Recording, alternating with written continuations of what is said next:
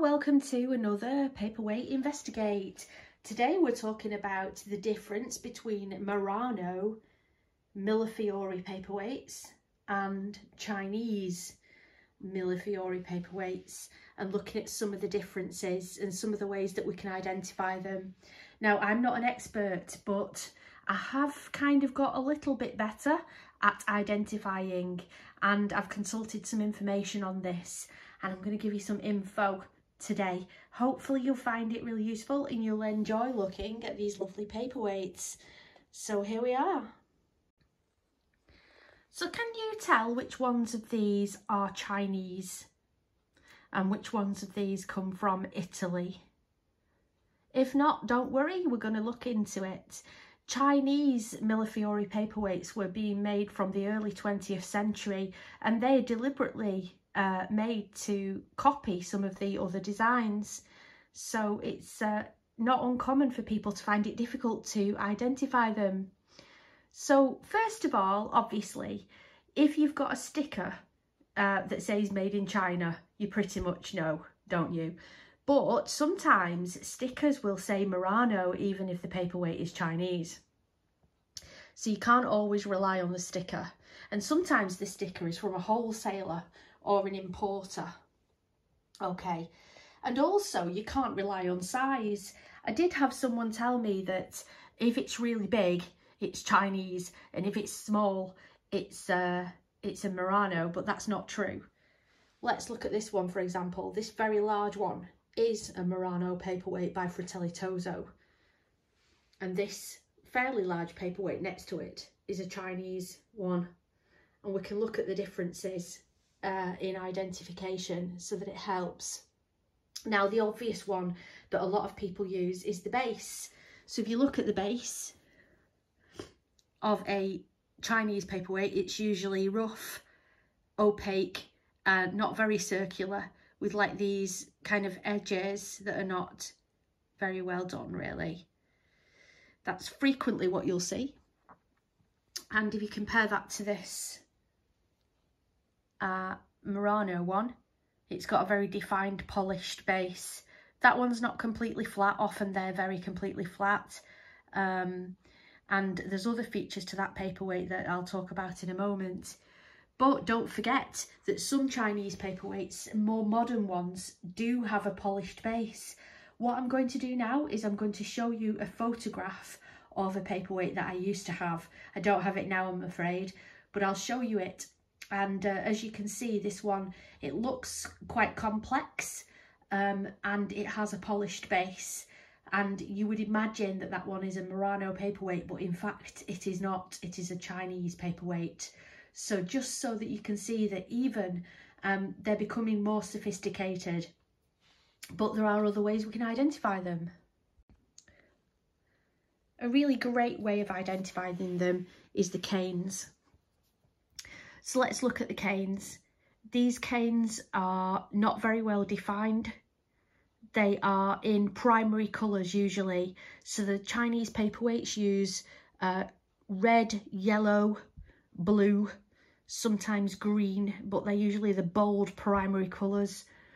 And the paperweight itself will, you know, sometimes show imperfections, and the canes look quite big and cumbersome sometimes.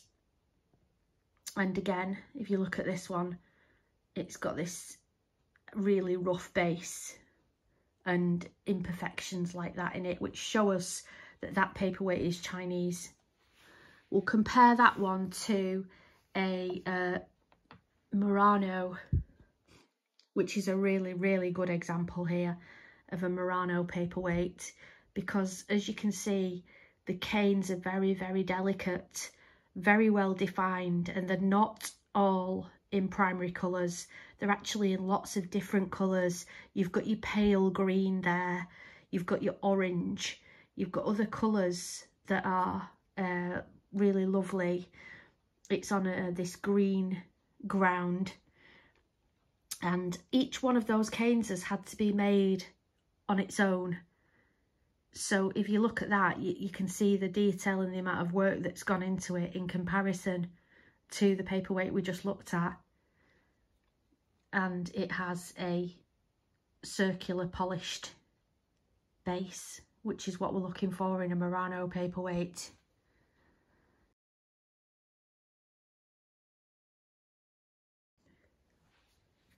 Now, some Murano are signed. This one's signed Murano Nason. But the interesting thing about some Murano paperweights is that the factories actually buy the canes. So this one looks as though they've bought the canes. These ones look like canes from ALT factory of Murano. If you have a look at that, and they're similar to this one, which I love that one. It's a beautiful paperweight.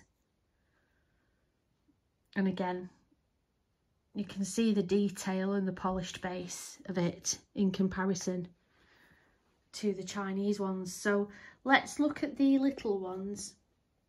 There on the left is the Chinese paperweight, and on the right is the Murano paperweight.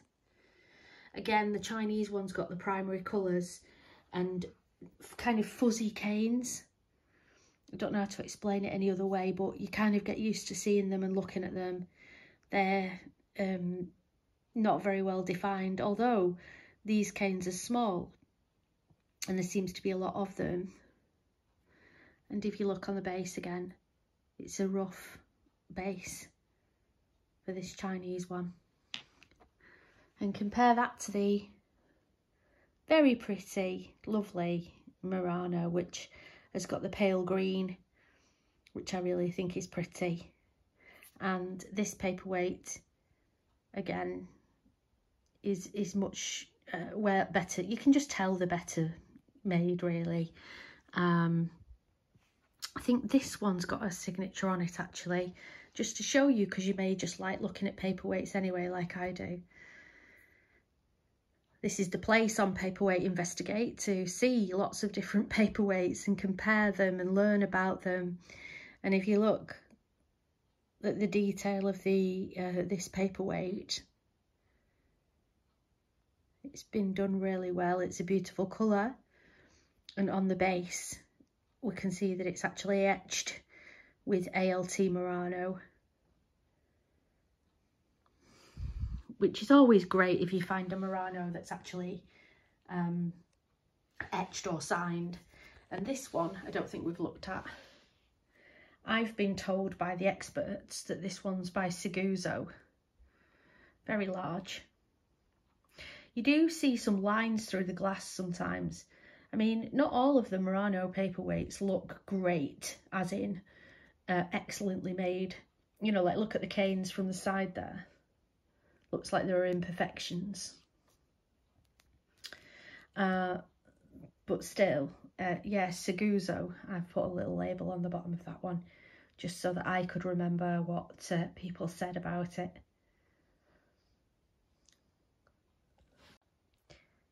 So I can link you to maybe an article about how to identify them. One other thing, if the paperweight has got aventurine in, which is called gold, what's it called? Goldstone, then it's likely to be Murano as well, like this one, which I believe is Fratelli Toso. I think Fratelli Toso uses aventurine, and so do I think Ferro and Lazzarini. But I hope this has been useful. Oh, just before I finish, these little animals, these are produced in China. Often they're sold as Murano, but they're not, basically. Unless you found an animal that had canes, which were much more similar to these. And then, yes, potentially. But these little frogs, I think they're Chinese. Anyway, I hope you've enjoyed this edition of Paperweight Investigate. Please stay tuned. There's going to be lots more. Looking at other paperweights, not ones that belong to me even, ones that belong to other people. Maybe I've got a friend who has a very large Caithness collection. We'll be having a look at those as well at some point. So please subscribe and please share. Take care. Have a brilliant day collecting your paperweights. Bye.